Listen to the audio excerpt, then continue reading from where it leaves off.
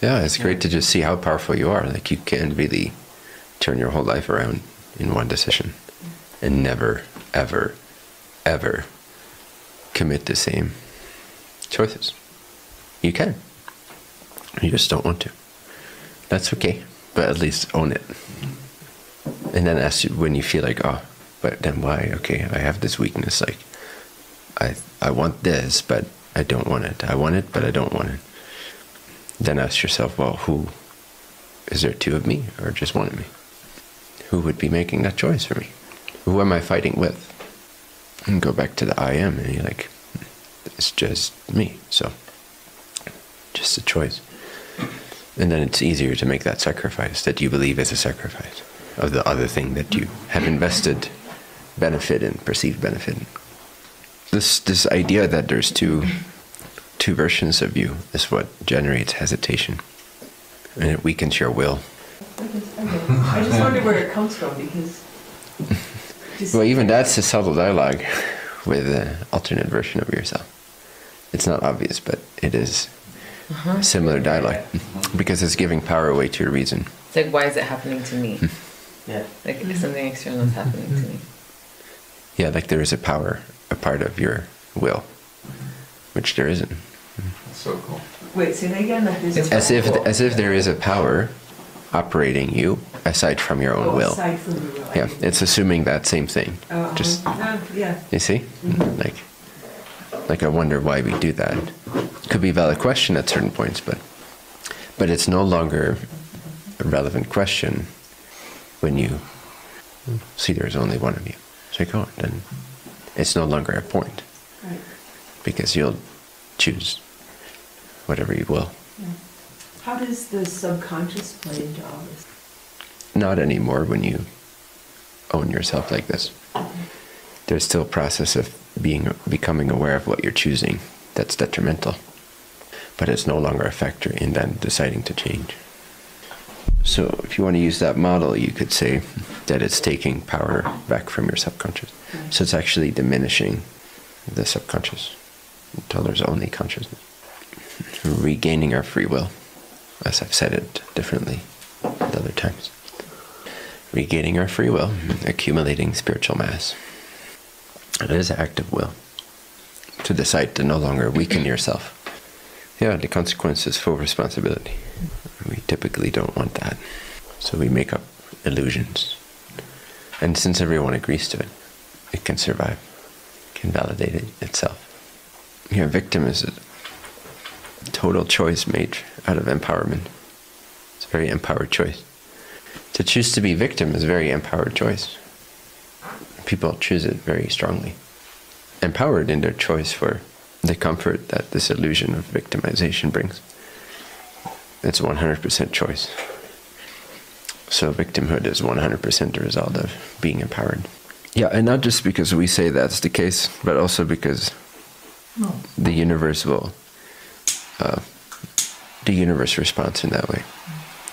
Like if we know better, but if we don't act on it, we'll get greater catalyst. That is the law of responsibility. So when the universe detects that you know something but you're not acting accordingly, you're going to get much more catalyst than you would previously, making the same choice when you didn't know. Because it's benign, right? It's benevolent. Mm-hmm. So its reflection will always match what you're able to understand and interpret. So if you know better, but you're not acting, it'll give you that reflection harder.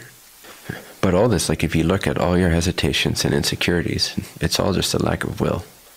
It's not a lack of will. You always have 100% will from the very beginning of your soul's journey. But you're investing a lot of that will in mixed ideas and the illusion that there's something else that has power over you, gathering your will. And it's a practice, it's something you have to train. Just train it with every little hesitation you feel. Like, just decide to not hesitate. There's more to it than that, but that's one way.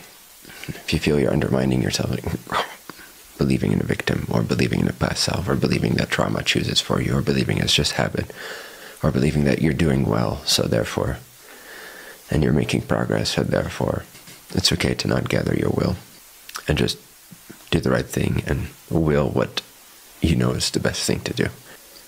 as soon as you notice that self-undermining, you can feel it, and the more you train it, the more sensitive you become to when you lower your own frequency, because of this sudden split belief system, this split investment in this illusory ghost. Oh, yeah, but it can't do it because there will be consequences. And the other way to do it is to eradicate the perception that consequences exist. Makes it a little easier to trust yourself and your will, gather your will. So if we believe in consequences, then suddenly there's a reason for us to go into doubt, and then we split ourselves up into different parts. One part is who we know that we are and what we want to be, and we know what's right and in integrity and in alignment and most accelerated.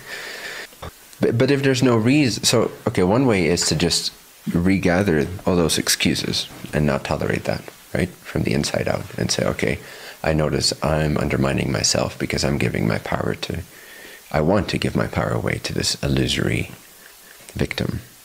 And you might not call it a victim, but it is still a victim. You may not feel like it's a victim, but as soon as you don't take full ownership of a pattern that you have, or something that you know you should change, but you're not changing it, something you want to change, but you're not changing it, something you want to be, but you're not being it, something you want to shift into, but you're not shifting into it, something you want to let go of, but you're not letting go of it, etc. All these like mixed frequencies that lower your vibration, the density of your consciousness, and then you become meek, you become weak, you become lame, and you'd never be able to run a gangster squad from that state. You'd be killed, right? One way is to notice when you're doing that and decide not to do that. Like, boom, you gather your will and you just go do it. But the reason you're even tempted to drop your frequency and to split your will into parts and give it away to this illusory ghost of a victim or a past self or a trauma. Of course, there's some relevance to trauma work and knowing yourself and accepting yourself and all that. So we're talking pretty high level self-mastery already. But that's the case for all of you, so we can talk about it. But if there's no reason to do that, the reason is consequences, aka fear of unsafety. Like without unsafety, we wouldn't project that there's consequences, or we wouldn't project significance. If we were always safe, no matter what, we knew that, then consequences wouldn't really have the significance that they have. They would just be, they'd be reflections of our choices, that's it. But it would feel totally safe, like everything is made out of pillows and butterflies and flowers. And wherever we fall, it would just be a little tumble into like a joyful, like, bee, getting tickled by the flowers into alignment. But since we believe we can be harmed, we could be unsafe, we project significance into consequences, and then we lower our frequency and we give our power away to these thoughts. And then we believe that we can't just decide what we know is best. So if you deconstruct the cause for your victimization, or you take the willful approach and you go like, I'm just not going to tolerate that anymore, regardless of the consequences. And you can do both.